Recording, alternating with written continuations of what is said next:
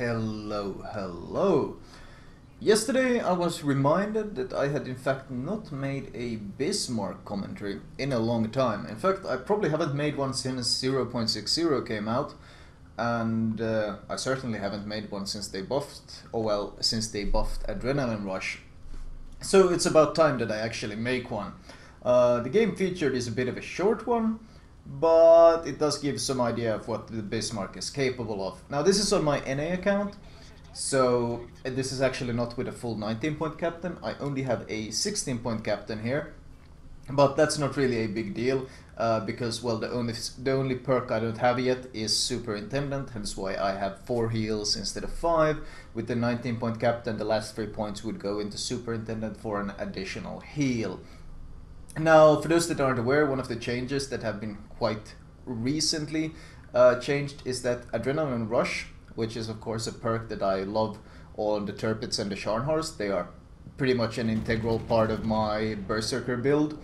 Adrenaline Rush now affects secondaries as well, meaning the lower HP you go, the faster your secondaries also reload. So obviously with that sort of change, I wanted desperately for my Bismarck, so that has been integrated as part of the build.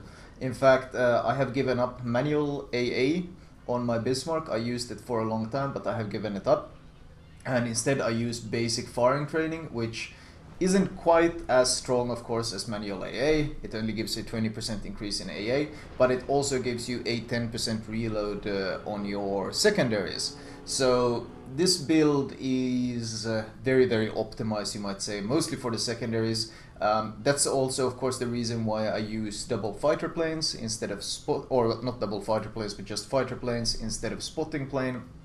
Because when you don't have manual AA, you kind of do want a little bit of help with that in that anti-air department, and you don't want to get completely wrecked by a carrier, so having a fighter plane to call out when a carrier does focus you is very useful. The build itself has, I mean, you still go for the very basic things, which is of course preventive maintenance. You follow it up.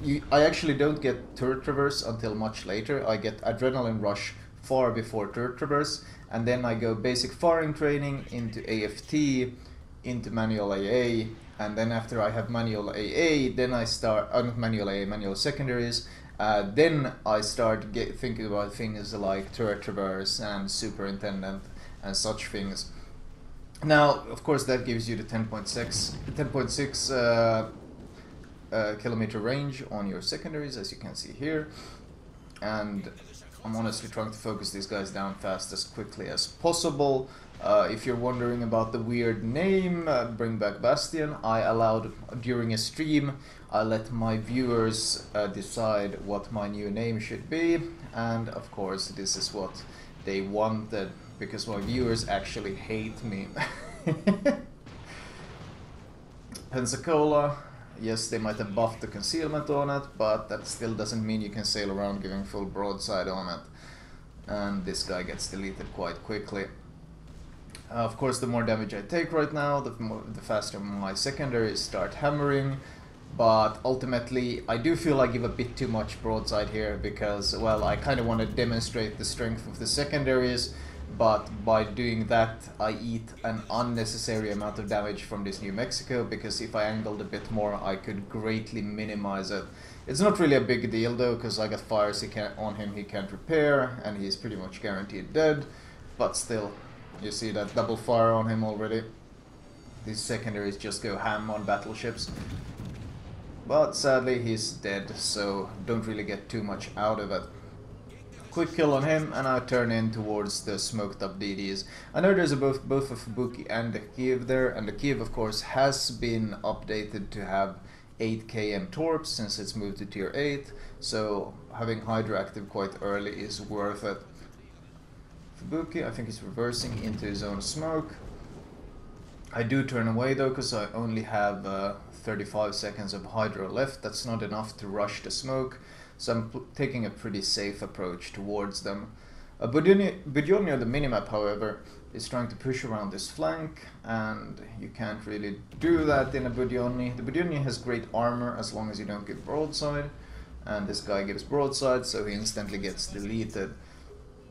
Of course, my main gun reload is also greatly affected by Adrenaline Rush, which is of course why both the main guns and the secondaries are reloading so rapidly. The Bismarck did get nerfed, of course. They greatly reduced the range on the hydroacoustic search. It used to have the German cruiser range, but this was a while ago though. But this was the big nerf basically to the Bismarck. They reduced the hydro range to 4.2 km on ships, and I think it was a good change because, well, the Bismarck was a bit. I mean, I still think it might still be, well, I don't really know. I don't consider the Bismarck overpowered, mostly because I don't really have any issues against Bismarcks in Amagi or North Carolina myself, but it's certainly a very strong battleship, absolutely. The biggest mistake people really make when fighting Bismarcks is they allow it to get close. And the Bismarck is horribly outmatched against Amagi and North Carolina at ranges past 11 kilometers. Past 11 kilometers, not only do you have to suffer from German dispersion, but your secondaries don't even kick in at all, whereas Amagi and North Carolina can easily nail you with pretty much every single shell at that distance.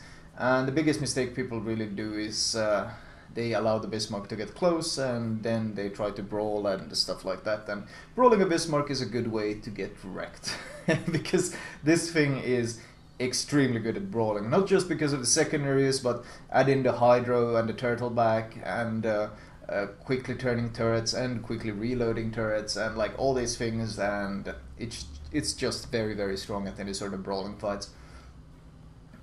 I am gonna move towards B. I do want to keep my turrets turned towards the Kiev in case it does pop up, which it does here. Making sure, does he turn? No, he's not turning anywhere. Once I'm certain he's gonna keep his current course, that's when I pull the trigger. And I actually hilariously managed to take that kill as well. This is a pretty short game in that sense. I mean, the game is already ending. They only have one ship left that gets killed, and that's already the end of that game. So very, very short one.